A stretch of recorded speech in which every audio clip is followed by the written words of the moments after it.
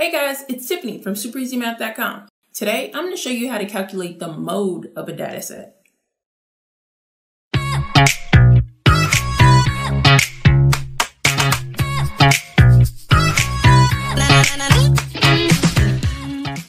Mode. What is mode?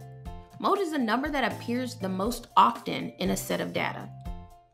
Things to remember when you're calculating the mode are there can be more than one mode for a given data set. Also, if there are two modes, then it's called bimodal. If there are more than two modes, then it's called multimodal. We say the data set has no modes if all the values appear the same number of times. Let's take a look at example number 1. What is the mode of the following data set? Well, I need to figure out what number in this set of numbers is listed in the set most often. Well, I can just look at it because this set isn't super large and I can tell that I have 2 8s. So 8 is my mode. It's the number that's listed the most often in the data set. Let's take a look at example number 2. What is the mode of the following data set?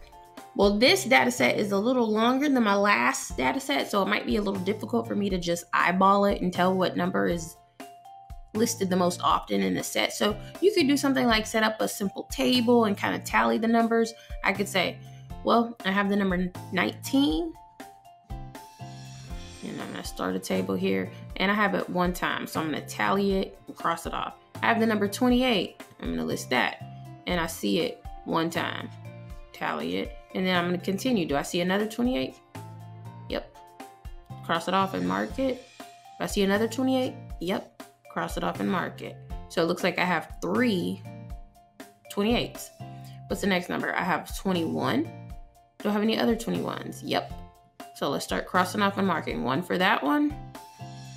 1 for that one. And 1 for that one. Okay, I got 3 28s, it looks like. Now let's keep going. I got a 20 next. Do I have more than 120? Yes, I do. I have 120. And I have 2 20s. And I have no more 20s. And then finally I have a 35. And only 1. Well, remember the mode is the number that's listed the most often. And in this case, it's a tie for 28 and 21. So the mode here is bimodal because there are 2. So you would just list, and usually you're going to list in numerical order. So I'm going to list the 21 and 28 are the modes. And this is bimodal. Example number 3. The following represents the age distribution of members in a gym. Find the mode. I'm going to tally just in the same way as I did on the last slide because I have quite a few numbers and I don't want to miss anything. So I'm going to just go in order of how the numbers are listed. My first number is 18. Draw my long line because I have several numbers I'm going to write. Do I see any other 18s? I'm going to just take my eye along the line. No, I don't. So I just tally a 1 for 18 and make sure it's crossed off. 21 is my next number. How many 21s do I have? I got 1. Mark it. Another 21. Mark it. Another 21, mark it, and I'm crossing off as I go.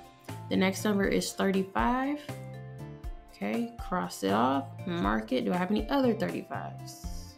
Yes, I do, right here. Mark it, cross this off. Next, I have 50. 1, 50, no more. Next number is 22. I have 122. Do I have any more? I have a second 22. My next number is 28. I have 128.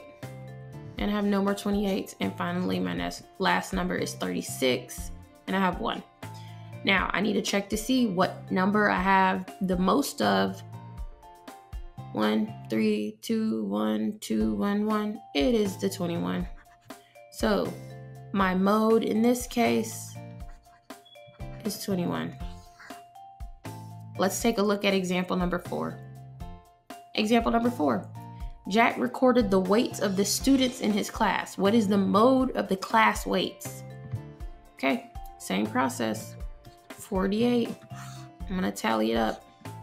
I got 148, cross it off. Do I have any others? Here's one, cross it off, tally it. Another one, cross it off, tally it.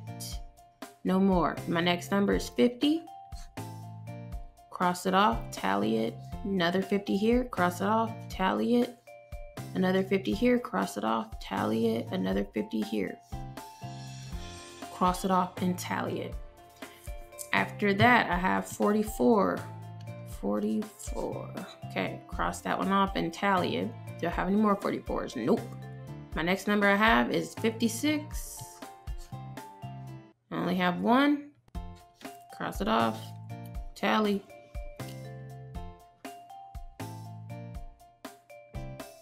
54 is my next number. Cross it off and mark. And 62. Make sure I cross it off. Now, you might look at this and think, wow, is it really necessary to do all of that? Well, you know what? When you have a really long data set or it's just kind of hard to eyeball it, this really is a helpful method just to make sure you get your answer right. If you're working a problem as simple as mode, you really hate to get the answer wrong just because you miscounted or you didn't, see it right. So I can see very clearly with my tally system that I have more 50s than anything else. I have 1 here, 2, 3, and 4 50s. So the mode for example number 4 is 50 because it's the number that's listed the most often. Now let's take a recap. The mode is the number that appears the most often in a set of data. There can be more than one mode for a given data set.